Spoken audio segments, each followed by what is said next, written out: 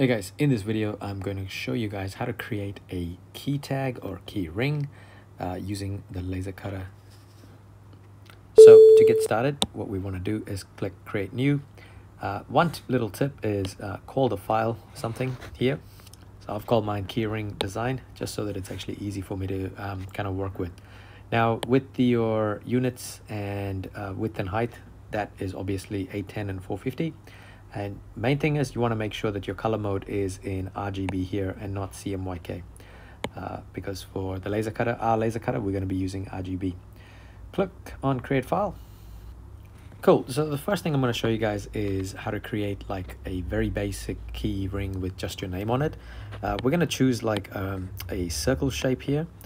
And what you can do is, you can kind of just start kind of drawing here, but that pink line, when it shows up, that means it's a perfect circle. If the pink line doesn't show up, then it's more like an oval shaped. Another way you could do is there is a little bar, this little, I think it's like a thumbstick almost, whatever you want to call it. If I use my left finger and then hold it, I usually have like a perfect circle that I can actually kind of work with. All right, so that's another way of doing this. So I'm going to create this circle, but ideally I want a key ring that's like not huge. So if I click on properties here, you can look at the W and H. Remember that it's 120 centimeters. Now 120 centimeters, that's like half the size of a ruler there. That's a pretty key tag. I want a pretty big key tag. So I'd prefer changing it to about 40 millimeters. Now you'll notice that there's a little lock button right there. I'm going to lock it, which means that will actually lock the aspect ratio. And here I'm going to change it to 40. There we go. We got a nice little circle to kind of work with. The next thing is, so this is going to be base of my key ring. I am going to create another little circle. But ideally this little circle, I want to keep it at about 10. 10 is a nice number because, again, this is just a lot of playing around with it. And so what I'm going to do is I'm going to put that on top of the circle. Now ideally you want to have it perfect, and I think, like, I know that's in the middle right there, but it's kind of gets a little bit tricky. But anyway, look, I'm just going to leave it there for now. Now here's the little trick part that you can do. You're going to have this as the outline of your key tag, and then I want to create a little hole inside of this current circle. Now notice that there's a plus sign next to the rubbish bin. Now I can't kind of show it, but you can kind of see this little plus sign, and what it does is it actually duplicates the circle. Now I'm going to go back to my properties here, and instead of it being at 10, I am going to drop it to about maybe 4 to 5 mils. That's a very good size. Maybe let's go 5 mils. Oh, definitely not 45. We're going to go 5 mils. Would 5 mils do? Yeah, let's try 5 mils. Cool. So now the next part is I want to join this circle and this bigger circle, and I'm going to kind of select just those two circles. Then I'm going to go into the combine tool, and as you can see, there is a combine all, and if I click on it, there is my lovely little key tag. Now at this point I could actually add some text in it, so I can click on some text, click there, and write whatever it is that I'd like to do. So in this case, let's go, this seems to be the popular one, happy birthday. Now font wise, right now this is quite a straightforward font.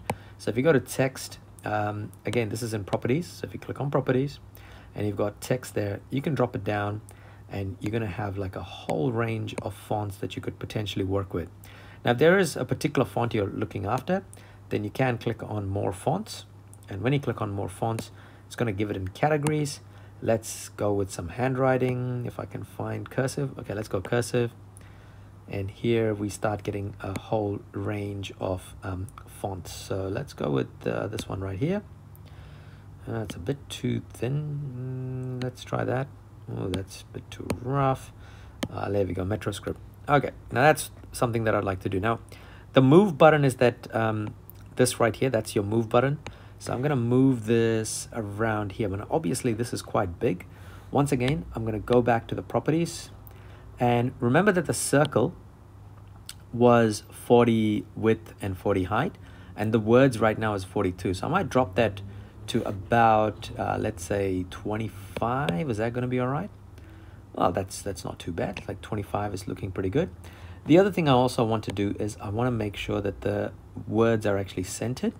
So in paragraph, you can see that there's a center button. I'm going to click on center, and then I'm going to go back and move the happy birthday to the middle of that circle. Now that little pink guideline is kind of helping you that it's exactly in the middle of it. All right, now we're nearly finished, guys. The last thing that you'll need to remember is for the laser cutter, you want anything that's black is going to be shaded, and anything that's like the stroke that's converted to red is what it's going to get cut out as. So what we're going to do is we're going to select those two circles, the outside border and the inside border. We're going to click on properties, go down to stroke, and right now it's on black. We want to make sure that we click the correct red. Now in here, as you guys can see, there's quite a few different types of reds here, but it's really important that you choose the right red. And you can actually go to swatches down here, and there's a red there, and if you click on it, that is pretty much kind of like the pure red that we really want.